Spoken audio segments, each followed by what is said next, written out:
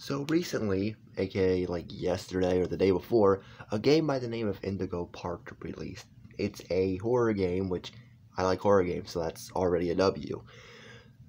But I have to say this might be one of the best horror games I've played since 2020. 2020 was a release of Piggy, and this game was just insane. It's just so freaking good. Like, the animation is great, the music is great. It's not some cash grab. Like, I know there's one YouTuber saying it is, Theft King, calling it a cash grab. When no, it's not. There's not a merchandise store thrown on the main menu of the screen. You don't see that anywhere. You don't see a huge button saying, Wishlist Chapter 2. No. Instead, there was a, what's it called? Yeah, there was a Kickstarter instead, and if it raised enough money, Chapter 2 would be made. Update, it hit the milestone. Okay, that's all I have to say. It hit the milestone. That's all I wanted to see. It hit the milestone, so Chapter 2 will be getting made, which is amazing because I love this game. This is literally the best horror game I've seen since 2020. And like I said, that was when Piggy released. All the other games we got after that were like, meh. I'm not counting FNAF. FNAF always has, like, good games. I mean, like, new horror games. So, like, Ban, Poppy. What else did we get, actually? Now that I think about it, what else did we get? Oh, Rainbow Friends. And Doors. Okay, Doors was actually good as well. Doors was good, but just like Puppy Playtime, Garson and Ban, it took me a while to actually like those games. This game, when I first saw it, on, like, Twitter, someone was talking about it, so I immediately wishlisted it because I thought it looked good. I wasn't disappointed. But games like Poppy Playtime, Ban, Doors, it took me a while to really get into them. Poppy Playtime, I didn't really get into it until Chapter 3. That's when I really got into it. Ban, I only got into it, and I'm not really into it. The only reason I like it is because of the stupid Choo Choo Charles Easter egg. That was the funniest thing I've ever seen in a horror game, so I loved it after that. Doors, I didn't really get into it until the April Fool's update. I always liked it, but I didn't love it. The April Fool's update, though, was really what made me love it. I had a fun time playing it, finally. Rainbow Friends. Rainbow Friends is just trash, that's all. So let's talk a bit about this game. In the game, you play as a guy who is super buff, by the way, I should mention. Like, look at Fusion Z Gamer's video of, like, hacking the game. The player model is so jacked. Like, damn, bro is buff. But you play as a player. I think his name's Ed, according to the Wikipedia. I could be wrong, but I think it's what the Wikipedia said. Either way, I don't care. I never care about the player's name. I really don't care. The only player name I ever remembered was Henry from Benny and the Ink Machine. It might not even be Henry now that I think about it. I don't even know. It's been years. But you play as a guy, and you're basically going to this abandoned park. It doesn't really sound original, because there's a lot of games where you go into, like, an abandoned building.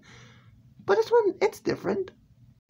You go to the park, you open a door, and then you find Rambly on the TV screen, and then you go inside the place. I'm just doing a quick little poorly described rundown, because I'm not gonna spoil everything. But yeah, you find Rambly. He basically goes along with you on your journey. He's a little buddy to help you out. Some people are calling him furry bait. I literally saw some comments on the Steam page calling this game furry bait. Have you never heard of a freaking mascot to, like, Chuck E. Cheese, Disney, furry? Why are we calling this furry bait again? But basically, you go into the park, you go in some buildings, you collect some stuff, you collect a watch, which you can use on any door. You go into a theater, and there's a lion guy, and you have to escape him, and then he disappears because you, like, run away from him or whatever, yeah. Then you get what you need inside of the theater. You see a bird on your way out. You also see the bird a whole bunch of other times, so we're kind of skipping through it. I also just completely realized I kind of skipped past the train part, I believe. I'm pretty sure the train part was before the lion part, but I completely skipped that. But yeah, you go on a... Yeah, that is before. Oops. You go on a train at the beginning before you get to the lion part. You go on a train. It's basically like a not help wanted. What's the name of the game? Ruin? Either Ruin or Security Breach. One of the two games has like a part where you're on a ride and there's like cardboard cutouts and they tell you a story. That's kind of what this is. You go on this thing, you like turn on the power after a while because like the power breaks, and you meet the characters basically. She's also like a skunk character, I believe she is, but you don't know anything about her except she has a cutout that's ripped in half, but we never see her, so we don't know anything about this skunk character. I think there is a description for her. I just don't know where to find it, but we don't really know much about the skunk character except she's like a villain in the Indigo Park universe. I'm gonna guess she's gonna be like the main villain in the end. I could be terribly wrong, but that's my theory. She's the main villain in the end. But yeah, after we go on the train, we of course go to the lion part. I already explained what happened. We get a key, then we go to another building, and that building basically is where we go against the bird, I would say. And I believe we go in, I think this might be the place we go into. Well, at least we're close to this part. I might be skipping some stuff. I probably am. But we go here, then we have like a chase scene with the bird. Yeah, we just have a chase scene with the bird. Not really much to say. It's just a chase scene. And then in the end, you get into a room and her head gets freaking chopped off.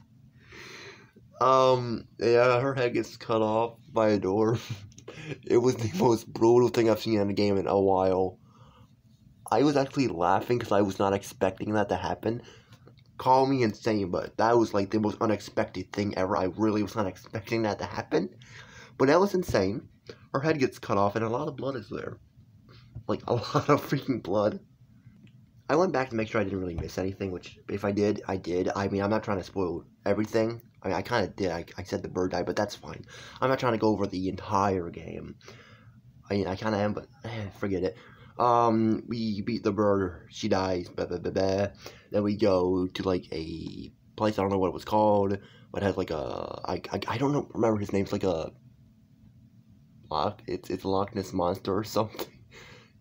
It's something. It's a weird monster, underwater creature. We go to his place at the end. We see him. Chapter ends. And then there's a nice little song at the end, which is actually a freaking banger of a song. It really shouldn't be, but in my opinion, it's the greatest outro song. It's the greatest game end credits song. Like, ever. It is that good. But yeah, that's basically the game, but I gave a terrible description of the game. Yes, that's fine. But yeah, that's basically the game. I mean, that was like the quickest review of a game ever. I know it's very poor, but like that's the point. I'm not trying to give like a huge, massive 1 hour review. No, I'm just quickly going through it because I just want to talk about why I think this game's gonna succeed, why I think this game's good. It's just a good game. It's just a good game. That's why I think it's gonna succeed. It's really well made. It was made in like a year. It actually has love into it, unlike Ban Ban, which was just made as a cash grab. Rainbow Friends, which I feel like was made as a cash grab. Poppy Playtime, which I feel was made as a cash grab. Like, you can even say the same thing about Piggy, although it wasn't made for a cash grab, it was just made as a joke, but became popular, and didn't have a story ready. Now, yes, I'm a huge Piggy fan, but even I have to admit, Piggy isn't perfect, and it's one of those games where there wasn't a story ready, which really disappoints me. This game, I think, has a story ready. Unlike Rainbow Friends, Ban Ban, where it's just all this stuff going on that makes no sense. I think this has a story, unlike those games I mentioned, and that's good. It also has good characters that you can actually enjoy. Like, that aren't annoying. I mean, people might find Rambly annoying, I don't know, but I don't really find him annoying. I actually really like him. He's probably the greatest, like, helper character in any game. Better than Helpy. Would it be wrong if I said I like him more than pretty much every character we met in the Piggy franchise? Like, this guy just is a better friend than most of the Piggy characters. And I think this game, at some points, might be better than Piggy. That might be insane to say, because, like, I've been making Piggy videos for years. That I've always said that's been my favorite game, but, like, I don't know.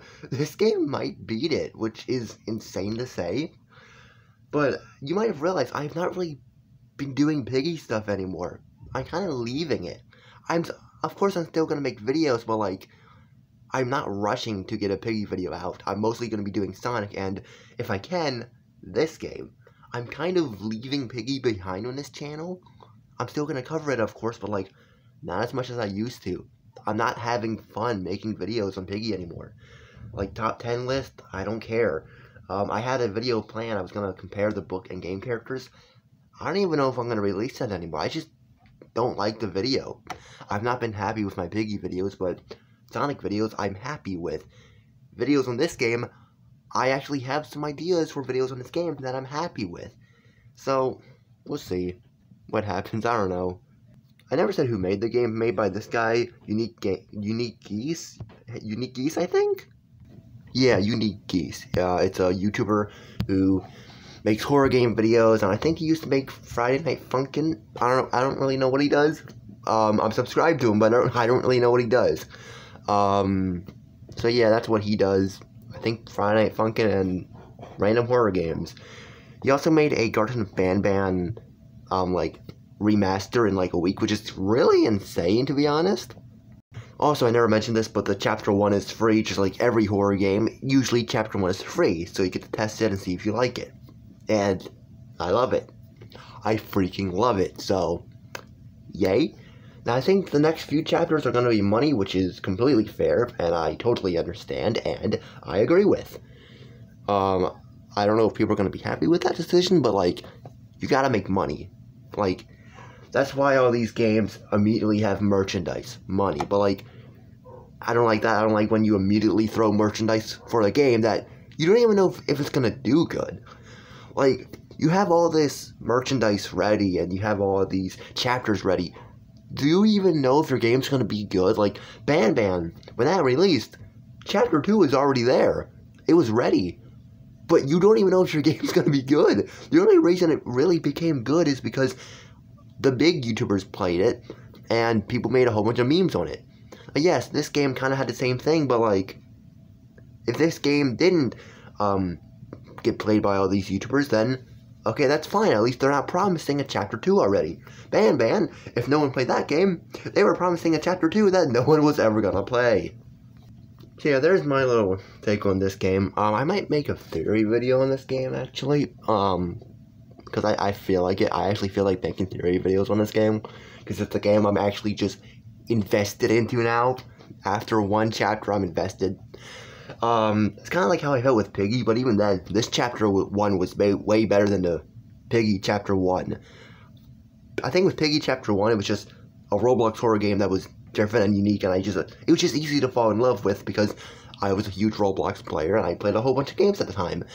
And I was bored at the time when Roblox and COVID was happening, so I think because of COVID, I got into Piggy because there's really nothing else to do. This game, it's just good. Chapter 1 looks good, animation's good, characters are good, voice acting is good. I don't know if I mentioned the voice acting, maybe I did, I don't know, but Rambley has a great voice actor. Like, I love the voice acting for this guy so freaking much.